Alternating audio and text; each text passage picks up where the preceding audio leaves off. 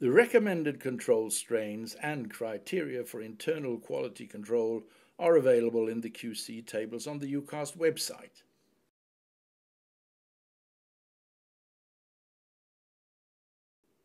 Control strains can be purchased from culture collections or commercial sources and should be stored by a method that minimizes the risk of mutations, for example at -70 centigrades on beads in glycerol broth. Store at least 2 vials of each control strain, 1 for in-use and at least 1 for archiving.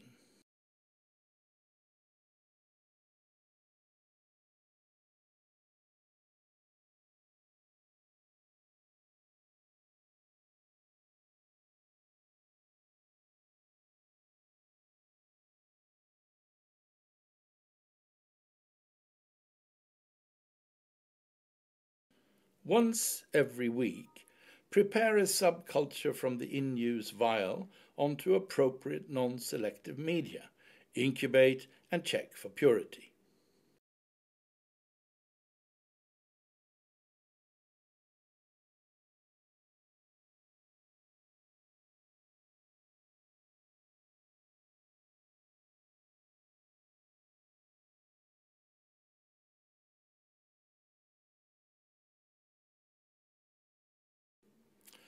When subculturing from the purity plate, pick several colonies to avoid selecting a mutant and streak to obtain isolated colonies.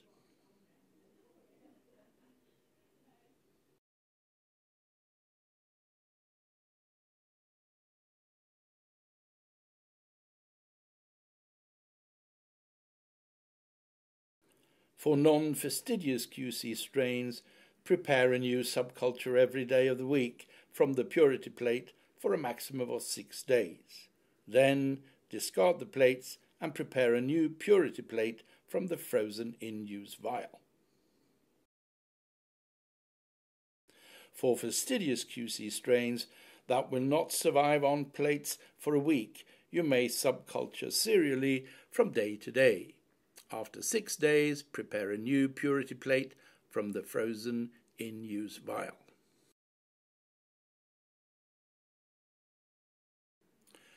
Routine quality control strains are used to monitor the performance of the disc diffusion test. Test antimicrobial agents which are part of routine panels.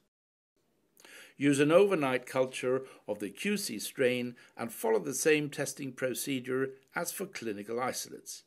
Routine quality control tests should be set up and checked daily or at least 4 times a week.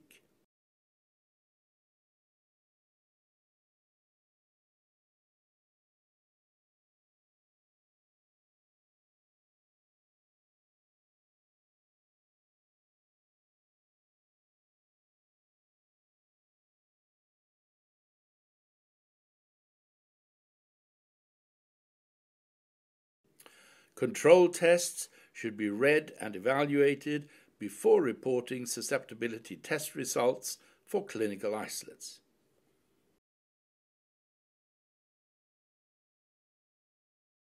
To check the inhibitor component of beta-lactam-beta-lactamase inhibitor combination discs, use specific beta-lactamase producing strains listed in EUCAST QC tables. This should be part of the routine quality control. The active component is checked with a susceptible QC strain. Extended quality control is complementary to routine quality control. Resistant QC strains are used to confirm that the method will detect specific resistance mechanisms, such as ESBL, MRSA, and VRE.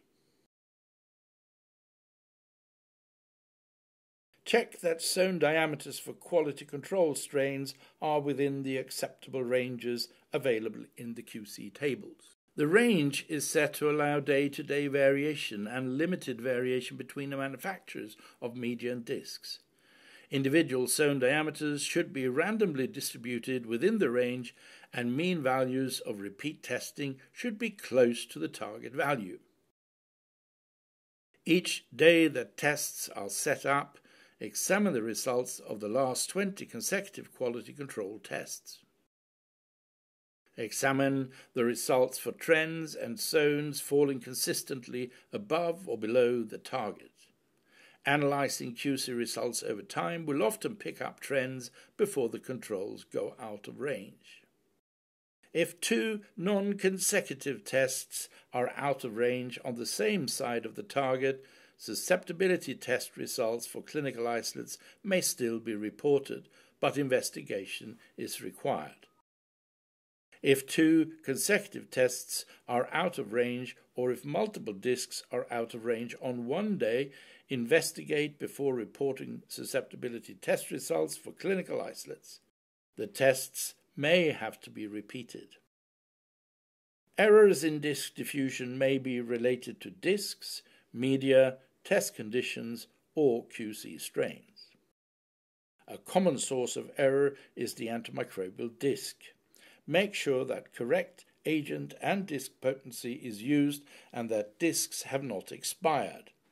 Incorrect storage and handling of discs can cause loss of potency. If a problem is detected, use a new cartridge or an alternative lot of discs. Another potential source of error is the media used. The pH of the media and the content of cations and thymidine may affect zone sizes. Use an alternative lot of media or media from another manufacturer. For in-house preparation of media, make sure to follow the manufacturer's instructions. Too thin, too thick, or uneven agar depth may cause erroneous zone diameters. Both for in-house prepared and commercial plates, measure the agar depth to make sure that it is 4 ± 0.5 millimeters. For in-house prepared plates, adjust the volume if the agar depth is within the acceptable range but repeatedly above or below 4 millimeters. Excess humidity in agar plates may cause fuzzy zone edges, resulting in zone diameters below the QC range.